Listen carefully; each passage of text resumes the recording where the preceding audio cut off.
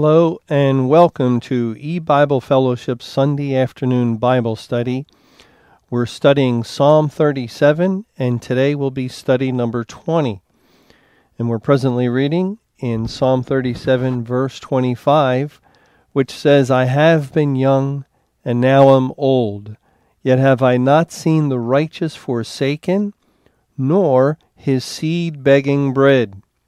And as we've continued in this psalm, verse after verse, the Lord has been contrasting time and again the righteous with the wicked.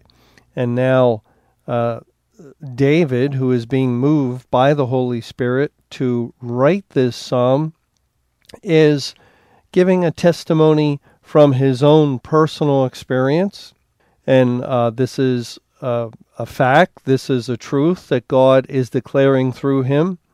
And David personally is witnessing that in his life, from the time that he was young until the time that he is old, and this lets us know that at the time he's writing Psalm 37, he is an older man.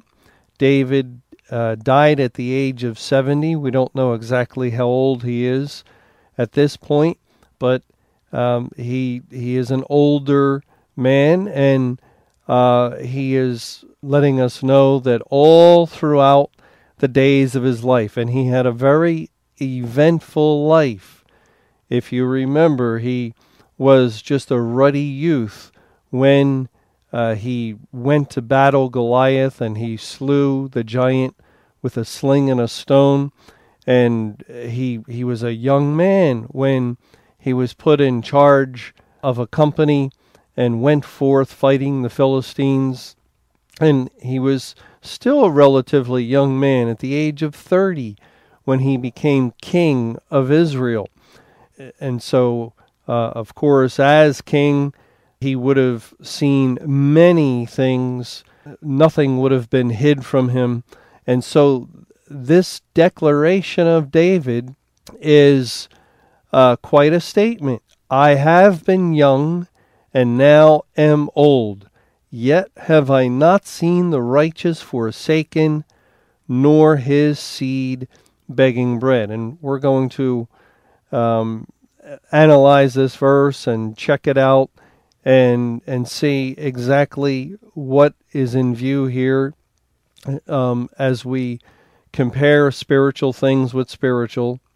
And the first thing we want to look at are these words, young and old.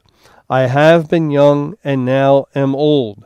And of course we all understand this in the natural sense. He was born into the world and now he's old. And this is something during his lifetime that he has never seen, the righteous forsaken, nor his seed begging bread. And we could also look at our own lives, those of us that have lived some time in the world, and make similar type statements. This is something that we have noticed from our own personal experience. But is that exactly what God is saying here? Could there be a spiritual meaning in view with David having been young and now old? Well, let's take a look at Psalm 71. In Psalm 71, and we're going to read a good portion of this psalm. Let's begin with verse 5, where it says, For thou art my hope, O Lord Jehovah, thou art my trust from my youth. By thee have I been holden up from the womb. Thou art he that took me out of my mother's bowels. My praise shall be continually of thee. And then we'll go down to verse 9. Cast me not off in the time of old age. Forsake me not when my strength faileth. For mine enemies speak against me, and they that lay wait for my soul take counsel together, saying, God has forsaken him. Persecute and take him, for there is none to deliver him. O God, be not far from me. O my God, make haste for my help. Let them be confounded and consumed that are adversaries to my soul. Let them be covered with reproach and dishonor that seek my hurt. But I will hope continually, and will yet praise thee more and more. My mouth shall show forth thy righteousness and thy salvation all the day, for I know not the numbers thereof. I will go in the strength of the Lord Jehovah. I will make mention of thy righteousness, even of thine only. O God, thou hast taught me from my youth, and hitherto have I declared thy wondrous works. Now also when I am old and grey-headed, O God, forsake me not, until I have showed thy strength unto this generation, and thy power to everyone that is to come. Now here we have some similar statements in this Psalm 71 of the Lord being with his people from their youth, and also a prayer that they not be cast off in the time of old age, and not forsaken when their strength faileth. And notice that the enemies speak against me, it said in verse 10, saying, God has forsaken him, persecute and take him, for there is none to deliver him. Now God did not forsake him. It was the enemies who are saying this. God didn't forsake him, but rather the enemies. And so we're more interested. This is curious how God is speaking of youth and old age. And it could be that old age may identify with our present time, with the period that we're living in the day of judgment. If we look at what we're reading in Psalm 37 and some other places, as far as being young and now being old, as if we look at it in the light of the body of true believers, or the testimony of the believers in this world. There was a period of time where God likens his people's sharing of the gospel to youth. And there is a period of time wherein God likens the ongoing sharing of truth from the Bible as old age. We could look at it this way, and I think that we can, based on a couple of passages. Let's go to John chapter 21. In John 21, this is the chapter after the great catch of fish are brought in, a great multitude, 153 fish, pointing to all the elect that God saved during the Great Tribulation period. They are brought in, or brought to the Lord Jesus, and this is the point where the Lord asks Peter 3 times if he loves him, and Peter says, Yea, Lord, thou knowest that I love thee. And 3 times the Lord returns a response and says, Feed my sheep. Well, twice he says that, and then one time he says, Feed my lambs. In John 21 and verse 15, So when they had dined, Jesus saith to Simon Peter, Simon, son of Jonas, lovest thou me more than these? He saith unto him, Yea, Lord, thou knowest that I love thee. He saith unto him, Feed my lambs. He saith to him again the second time, Simon, son of Jonas, lovest thou me? He saith unto him, Yea, Lord, thou knowest that I love thee. He saith unto him, Feed my sheep. He saith unto him the third time, Simon, son of Jonas, lovest thou me? Peter was grieved, because he said unto him the third time, Lovest thou me? And he said unto him, Lord, thou knowest all things. Thou knowest that I love thee. Jesus saith unto him, Feed my sheep. Now, this is highly significant, because it is teaching us that after the great catch of fish, after the great multitude becomes saved out of great tribulation, and they are brought safely to the Lord, safely to the land where the Lord was, that there is additional commandment from Christ to his people, as Peter is representative of the true believers, and in which God is, first of all, asking Peter, as well as each one of us, do you love me? Now, what is love? Well, the Bible says, if you love me, you will keep my commandments. And now, Christ is stressing the purpose of God for the period after the Great Tribulation, those days after that tribulation, as Mark 13:24 says.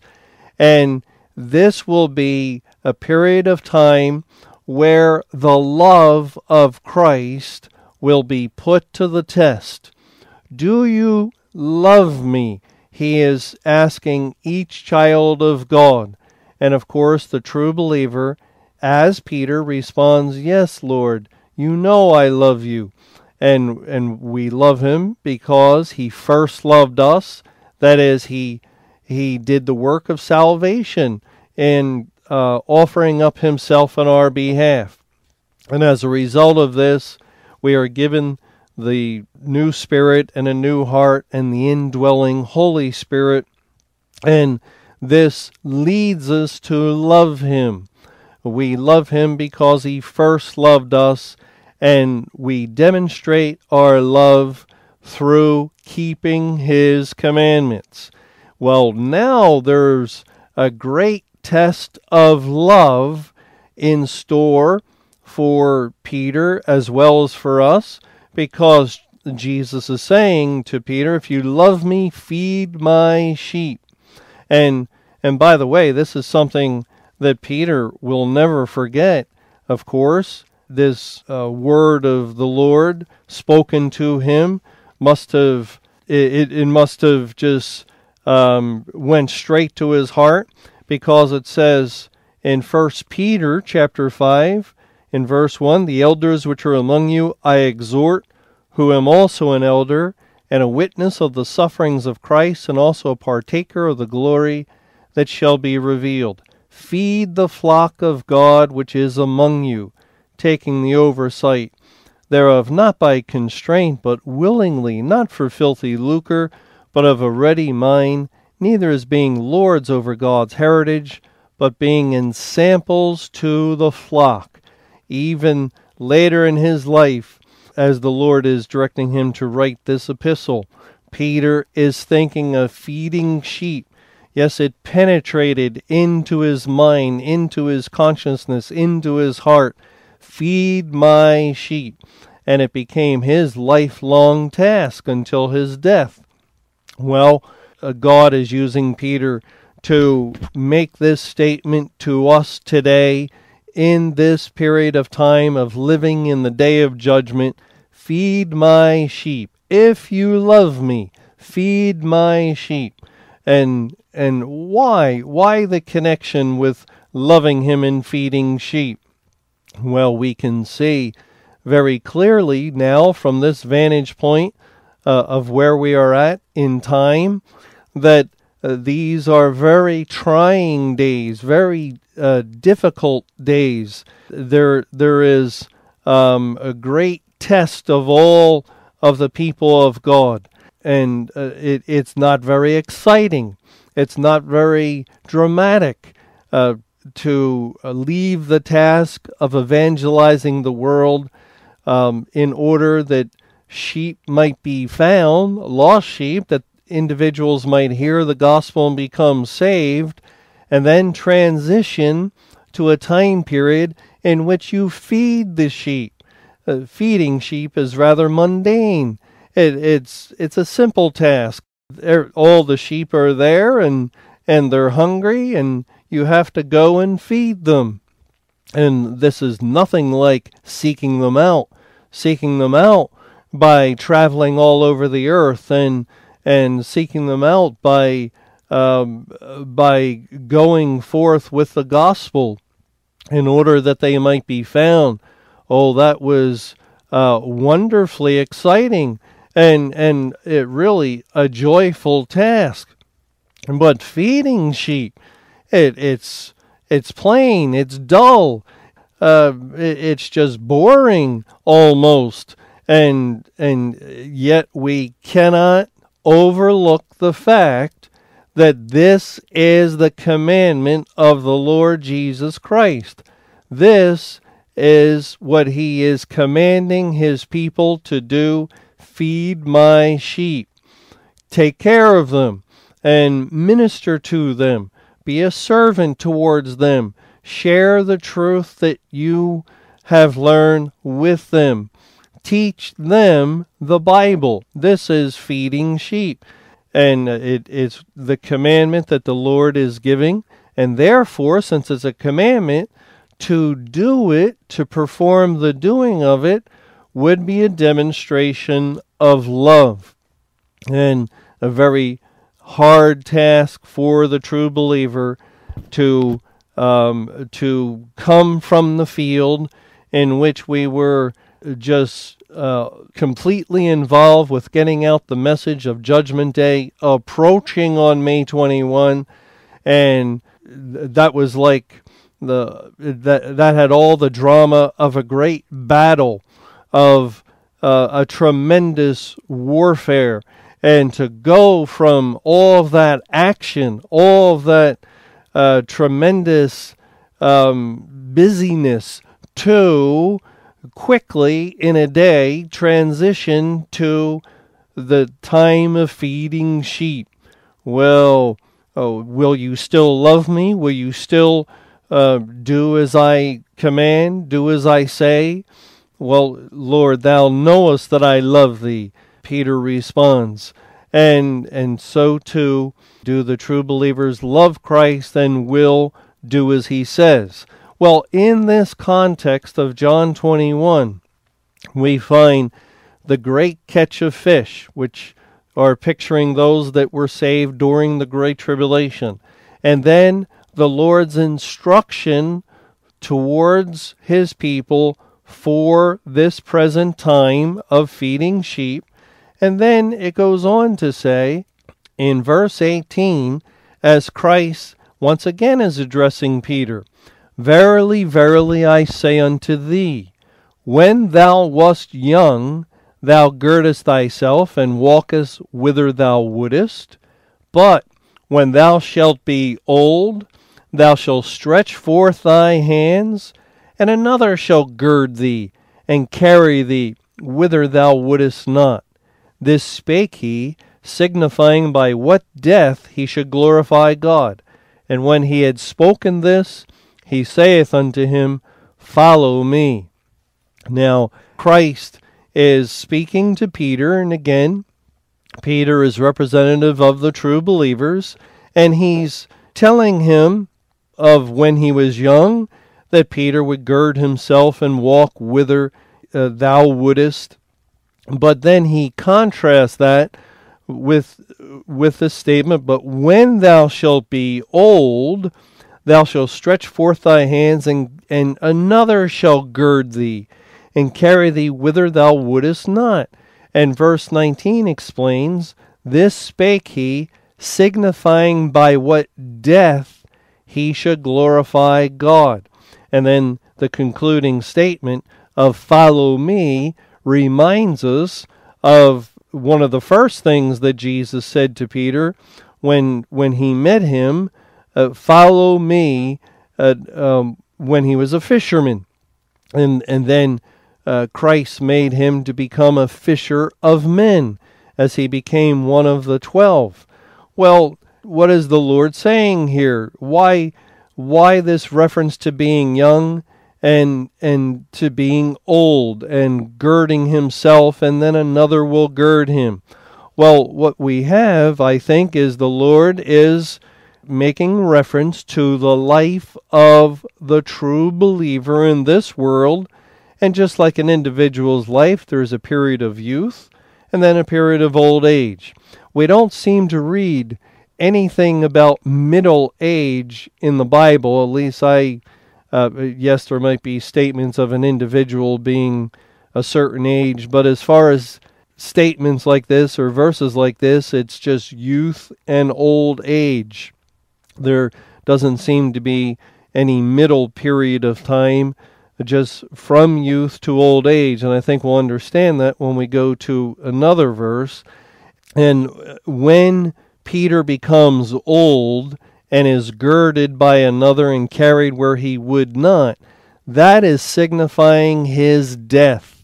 And we have entered into a time where we are dying, according to Revelation chapter 14. It says in verse 13, and this is following a language which is describing Judgment Day and the drinking of the cup of the Lord's indignation. It's the wrath of God. And then it says in verse 12, here is the patience of the saints. Here are they that keep the commandments of God and the faith of Jesus. We realize that there's a need of patience at this time, but notice also, here are they that keep the commandments of God. That is, here are they that love Jesus. If you love me, keep my commandments. Peter, lovest thou me? And yea, Lord, thou knowest I love thee. Feed my sheep. And this is a time in which God's people will demonstrate their love to him by doing his will and continuing to keep his commandments even through a fiery trial of faith, even in a time of severe testing of them. And then it goes on to say in verse 13, and I heard a voice from heaven saying unto me, write, blessed are the dead which die in the Lord from henceforth. And we've looked at this verse before, and we've seen that actually this should read, blessed are the dead which are dying in the Lord from henceforth. Yea, saith the Spirit, that they may rest from their labors, and their works do follow them. See how God is referring to his people. They're the dead in Christ, but they're not physically dead. They're alive upon the earth. They're living in the day of judgment. This is something that was never previously known. We had always thought that the true believers would be taken out of the world. Actually, many had thought the true believers would be taken out before the Great Tribulation. But we were corrected on that, and we learned, no, the believers go through the Great Tribulation. Now we've had to receive another bit of correction. The true believers go through the day of judgment. We live on the earth, and yet dying.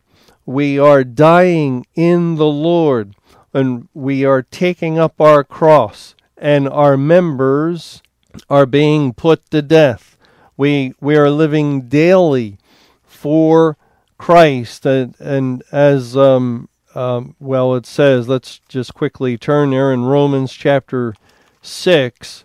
God points out how spiritually this is, where he says in verse 2, God forbid, how shall we that are dead to sin live any longer therein?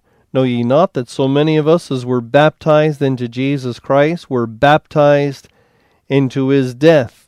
Therefore we are buried with him by baptism into death, that like as Christ was raised up from the dead by the glory of the Father, even so we also should walk in newness of life, and so on. So when we become saved, we are dead to sin, and we have died in Christ. This is what God means. We live, it says in 2 Corinthians chapter 6 and verse 9, as unknown and yet well known, as dying, and that's the same word, a participle, just as we find in Revelation 14, and behold, we live. You see, we live physically, and as well as spiritually. We're alive, even though it's as if we are dying. Well, this is what Christ is saying to Peter, that during the time period in which you feed sheep, as spiritually it is pointing to the elect living in our day, you will be dying. You will be taking up your cross, following me. This is the death in which you will glorify God. This is the manner in which you will finally die and enter into the kingdom of heaven. You will first feed sheep, and then after that is accomplished, I will bring you into my kingdom. And that's what the Lord is saying to each one of us. Now let's go to one other place in the book of Ecclesiastes, and we'll read some related things to what we've been discussing in Ecclesiastes chapter 12. And I'll read verse 1, and I'll read it carefully, and then we'll just think about that, and then read verse 2.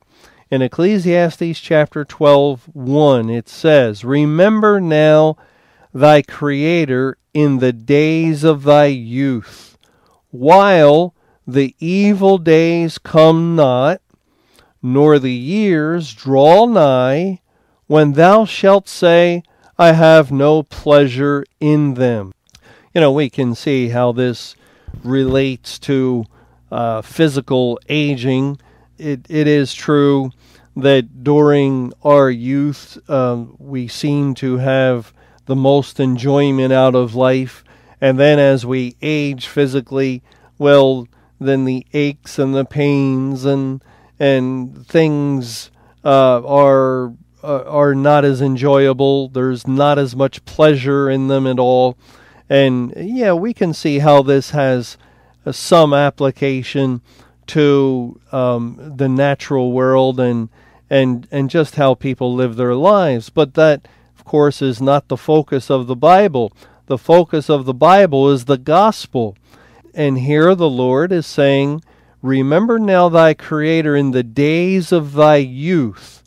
And now the next statement is going to amplify, it's going to fill in what the days of the youth are, or what is applying to that period of time, while, that is, the days of the youth, while the evil days come not, nor the years draw nigh, when thou shalt say, I have no pleasure in them.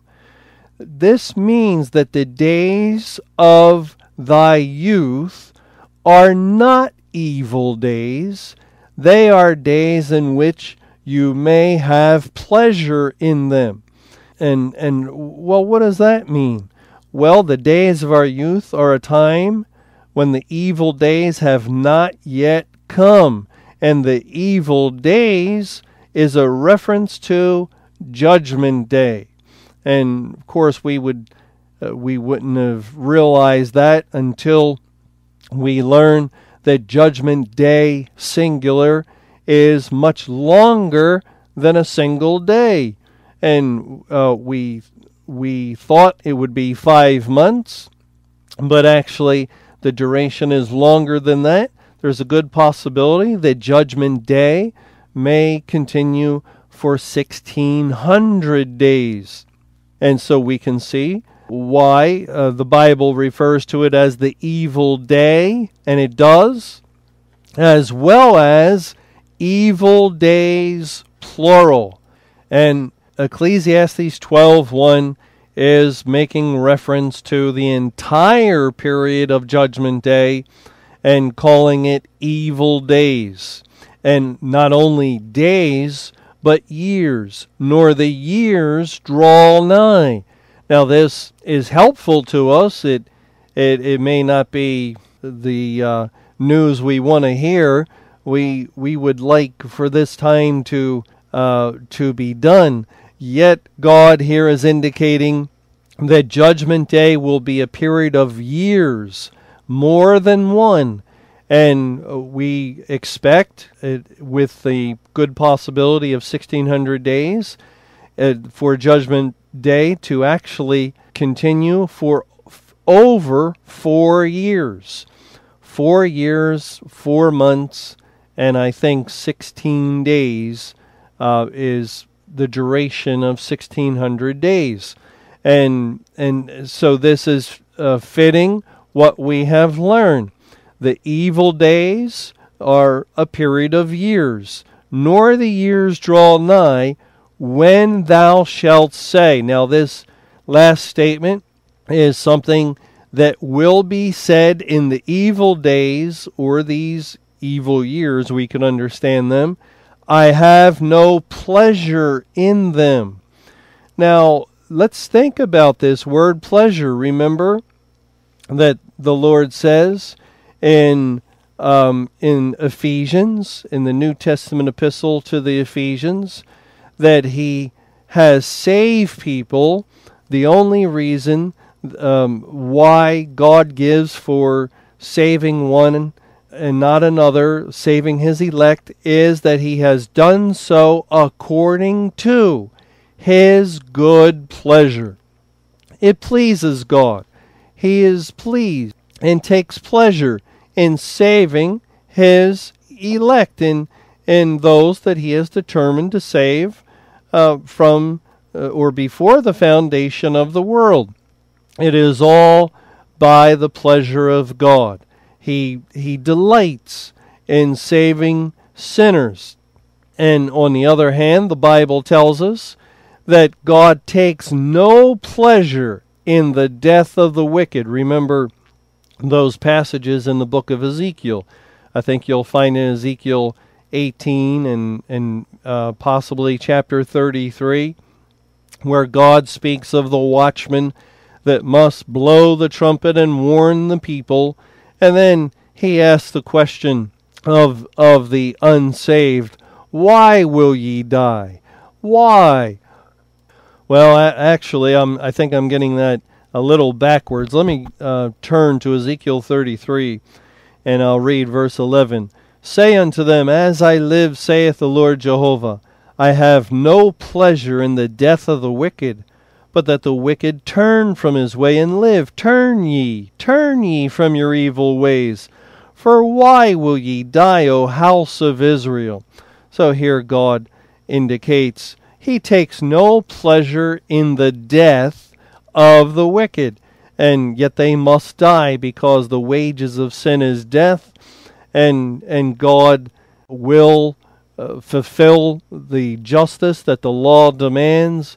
He will kill the sinner. He will destroy him with the second death. He will annihilate all that have transgressed and offended and rebelled against Him. And yet, despite carrying out the law's demand that the individuals who have sinned against it die, God takes no pleasure in that, compared to taking great pleasure in the salvation of certain ones. So there's the contrast that really again speaks to the good character of the person of God. He's not a monster. He's a good and merciful and gracious and kind God, and when He has opportunity to bestow His grace, He delights and takes pleasure in it. But on the other hand, He must destroy the sinner forevermore, but takes no pleasure in that action, and none at all in the sense that He does with salvation. Well, this is the character of the evil days, that it is a period of time in which thou shalt say, I have no pleasure in them. And this is speaking to the believer, to the true believer. We take pleasure in what pleases God. We have an ongoing desire to do the will of God. We delight in serving Him. And if salvation pleases God, it pleases us. If it gives Him pleasure, it gives His people pleasure. And it did. We took great joy in ministering the gospel in order that others might save. But the character of Judgment Day, a time here called evil days is one in which you will take no pleasure in. That's because there is no more salvation. There is no more finding sheep. There is feeding sheep, yes, but there is no more deliverance for any others. And therefore, it is a time in which God and the people of God take no pleasure in it, because this day of judgment is associated with death. Death has come upon the world. Death, because their fates have been sealed once God shut the door. All have been guaranteed who were unsaved prior to May 21. Once God shut that door, their eternal fate was sealed, and they are guaranteed to die forevermore. And there is no pleasure in that. The people of God, we're not pleased at all that the commandment of God that the Bible is teaching, that the door is shut. We were very eager doorkeepers, excited and happy, and we took satisfaction in sharing with people that the door was wide open in the time of the Great Tribulation. God was saving a great multitude. Oh, won't you go to Him? Won't you seek the Lord and cry out to Him for His mercy? Perhaps He might have mercy upon you. And we delighted in that. But in these days, we cannot share that news. We cannot share that information. We are doorkeepers that must inform people the door is now shut, and there's no pleasure in this. Well, it goes on to say here in verse 2, and let me read from verse 1 into 2. Remember now thy Creator in the days of thy youth, while the evil days come not, nor the years draw nigh, when thou shalt say, I have no pleasure in them. And of course, the days of youth are the time period in which the evil days have not come. It is old age. It is old age when the evil days come. And it is old age when thou shalt say, I have no pleasure in them. And then in verse 2, while the sun or the light or the moon or the stars be not darkened, nor the clouds return after the rain. That is, the days of youth are a time when the sun or the light, the moon, or the stars are not darkened. In other words, God is likening youth to a time in which the light of the gospel and these celestial bodies are pictures of spiritual lights of the Gospels. The sun identifies with the Lord Jesus Himself, and the moon relates to the Word of God or the law of God, and the stars, the body of believers who carry the gospel message. And it is during the time of youth that these things are not darkened. In other words, they're shining.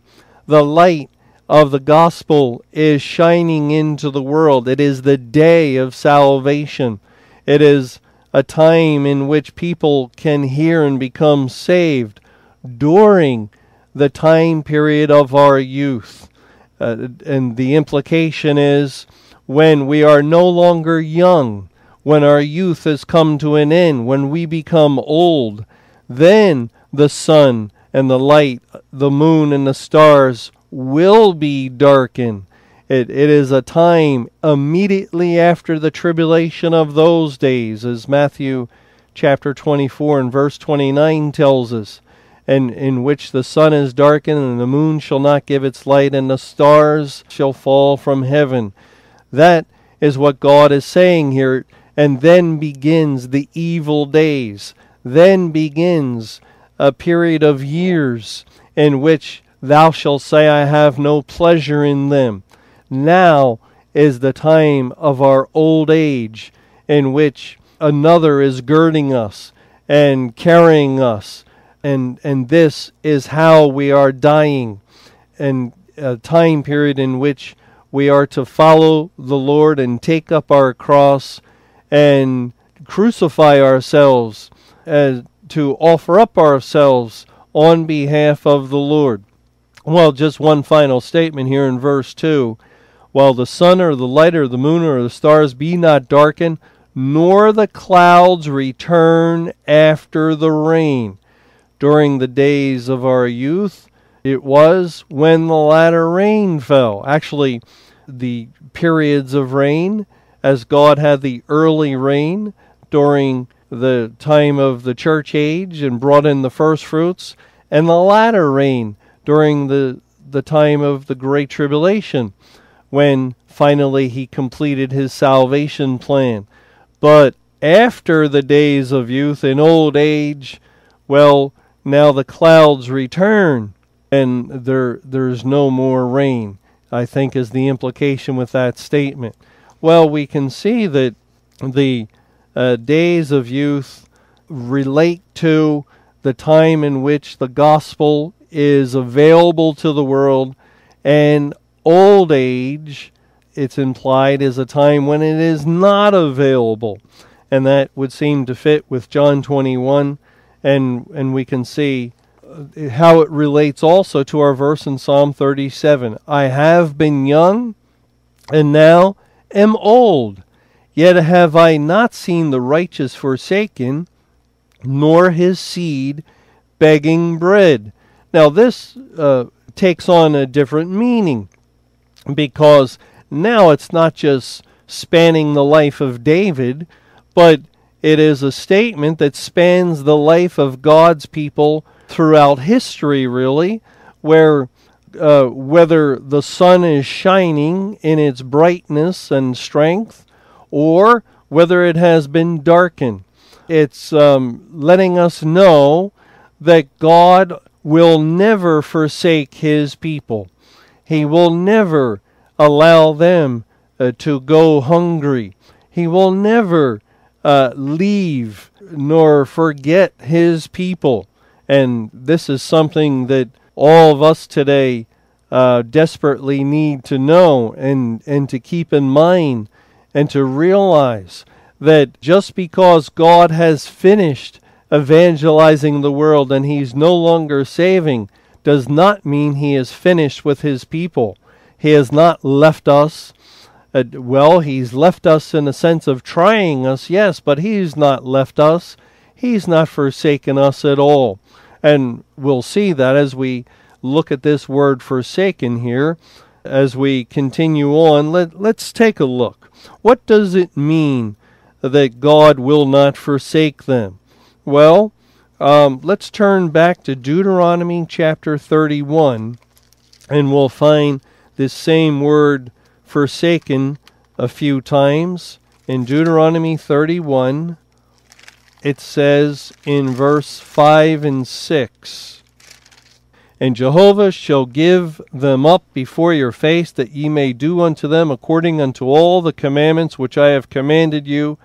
Be strong and of a good courage. Fear not, nor be afraid of them. For Jehovah thy God, he it is that doth go with thee. He will not fail thee, nor forsake thee.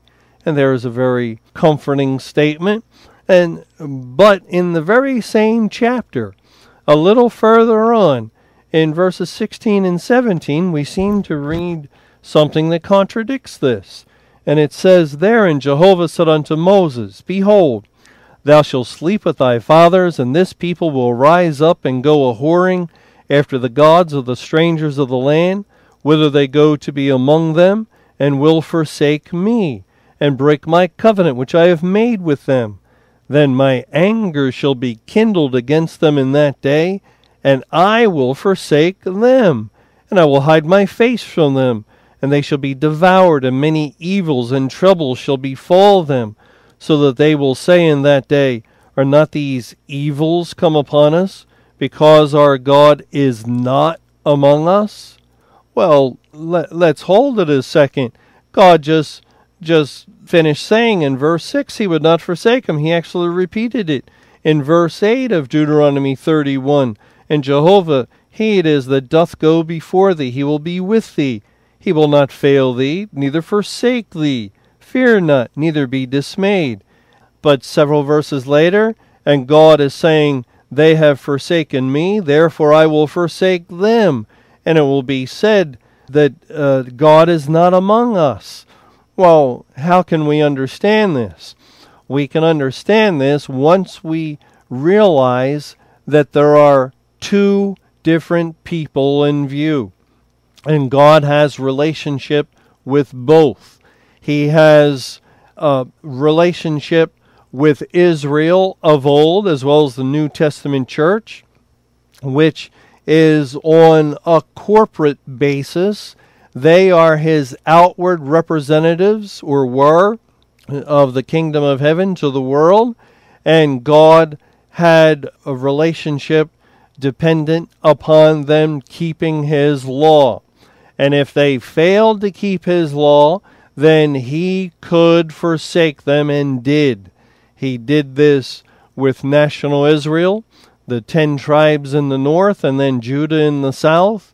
And the same relationship was in place for the New Testament churches and congregations. They also had responsibility to keep his law. They failed to do so, and after an allotted period of time in which God gave space for them to repent, and they did not, God forsook them. He gave them up. He turned them over into the hands of Satan. Yet on the other hand, the earlier verses in Deuteronomy 31 are speaking to the other people, the other group, the true believers. We could say the eternal Jerusalem, not the corporate Jerusalem, the Jerusalem above, not the Jerusalem below.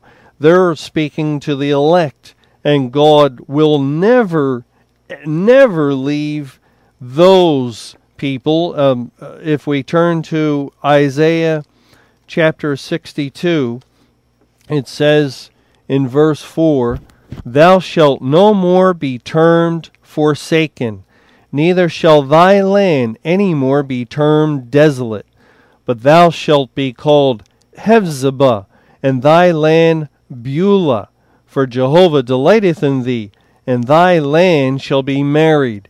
Here God is speaking to his bride, the eternal church, the elect, and he's saying, you'll no more be termed forsaken, you will be married. It also says towards the end of that chapter, the last verse in Isaiah 62, verse 12, And they shall call them the holy people, the redeemed of Jehovah, and thou shalt be called sought out, a city not forsaken. And you see, this is what God just did during the time of the Great Tribulation. He forsook earthly Jerusalem. He gave them up. He left them, and he was no more with them, helping them in any way. And yet he never gave up his people. This is why it says in Zechariah 14 concerning the day of Jehovah in verse 2, For I will gather all nations against Jerusalem to battle, and the city shall be taken, and the houses rifled, and the women ravished. That is, the earthly Jerusalem, or the churches and congregations, yes, they'll be destroyed. But then it goes on to say, And half of the city shall go forth into captivity, and the residue of the people shall not be cut off from the city. In the very same verse, God is assuring us and encouraging us that this was needful to know. Look, when I judge the outward body, the corporate church, and that's a judgment on them. It is not a judgment on you. It's not possible for an elect child of God to be cut off from the city, for God to forsake them. God has given us tremendous assurance that he will never leave us. It says in Hebrews chapter 13, in verse 5, let your conversation be without covetousness, and be content with such things as ye have. For he has said, I will never leave thee nor forsake thee, so that we may boldly say, the Lord is my helper, and I will not fear what man shall do unto me. What a wonderful promise this is of God, that he will never leave nor forsake any one of his people. And this is very much a marriage vow. God has married his bride, and he here is taking the vow, I will never leave thee nor forsake thee. There's no need to include that phrase that is necessary for this life, till death do we part, because God lives forever, and he has granted eternal life to his people, and they also will live forever. So there will never be a separation between them. The beautiful words of Romans chapter 8 are applicable to the spiritual marriage between the Lord and his redeemed people. It says in verse 36, as it is written, for thy sake we are killed all the day long. We are accounted as sheep for the slaughter. Nay, in all these things we are more than conquerors through him that loved us. For I am persuaded that neither death, nor life, nor angels, nor principalities, nor powers, nor things present, nor things to come, nor height, nor depth, nor any other creature shall be able to separate us from the love of God, which is in Christ Jesus our Lord.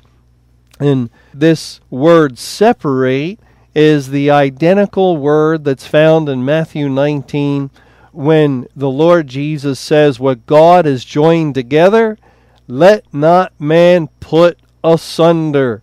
That's the same word as separate, put asunder. There is never anything that will put asunder the marriage of the Lord Jesus Christ and his bride that he has decked in white, that he has washed from her sins and made pure and ready to dwell with him forevermore in that glorious, blissful, eternal marriage between God and his people. And of course, this is why there is not to be divorce for any reason in the law of God, as God follows his law, and there is no possibility of divorce in the earthly marriage, because that is the law of God, that God follows in the heavenly marriage that he has arranged between himself and his people. I will never leave thee nor forsake thee. And that is true of the earthly marriage. There is no legal, biblical way for any man or woman to leave that marriage. If anyone is married, they cannot be divorced legally or biblically in the sight of God. Well, we have more to look at in our psalm concerning he has not seen his seed begging bread. But that'll have to wait until we get together the next time in our Bible study of Psalm 37.